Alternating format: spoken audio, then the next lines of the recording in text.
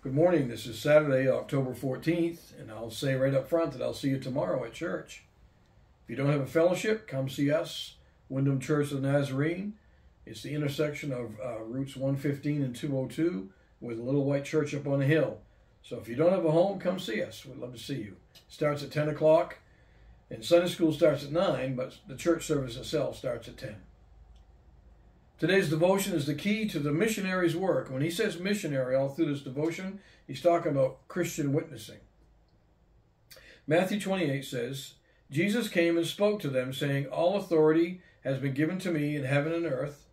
Go therefore and make disciples of all the nations." The key to the missionary's work, or the witness's work, is the authority of Jesus Christ, not the needs of the lost. It's not about soup and shoes. It's about salvation.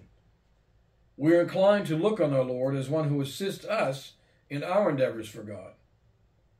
Yet our Lord places himself as the absolute sovereign and supreme Lord over his disciples, us.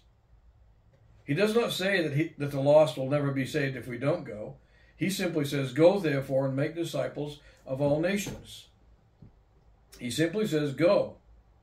Go on the basis of the revealed truth of my sovereignty in your life. You know it because you're redeemed. He's your Lord.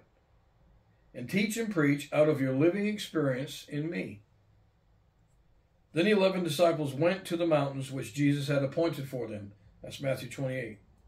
If I want to know the universal sovereignty of Christ, I want to explain that. To be a sovereign means to be a king. And to have kingship and sovereignty over us means that he rules our lives. So he's saying, if I want to know the universal sovereignty of Christ, I must know him myself in personal relationship. I must take time to worship the one whose name I bear. Jesus says, "Come unto me." That's the place I have to meet him. "Come unto me, all ye who labor and are heavy laden." That's Matthew 11. And how many missionaries or witnesses are indeed burdened and heavy laden?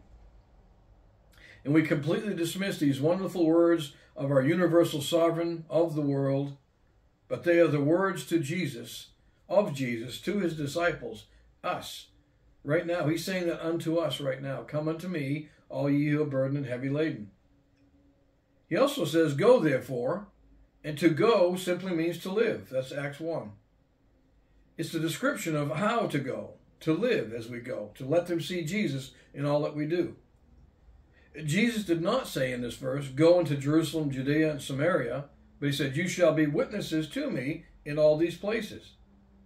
He takes upon himself the work of sending us. That's magnificent.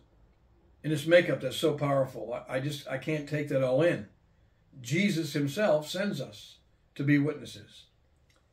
He says, "If you abide in me and my words abide in you." See, that's the way that we keep going in these moments of witnessing.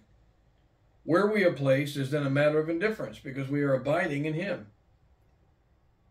"None of these things move me, nor do I count my life dear to myself, so that I may finish my race with joy and ministry, which I received from the Lord Jesus Christ." Acts 20, that's Brother Paul.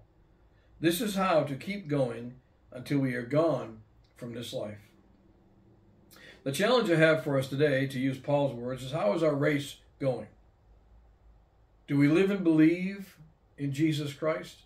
Do we abide in him and allow him to abide in us? Is he our sovereign as we would go, and go again means to live, as we would live out Jesus Christ and let others around us see it? Let's pray. Father, we thank you for these challenges that you place into our lives every day. And I pray today, Father, that we could just rest in the fact that we can abide in you and you abide in us. And Lord, as we go, as we live our lives, people around us would see you. That would be the power and the tool of the witnessing moment, was that they would see us. And then, Lord, if you call for us to speak into their lives, you'll give us the words. We love you, Lord, and we thank you for these things in Christ's name. Amen. God bless, and I'll see you tomorrow.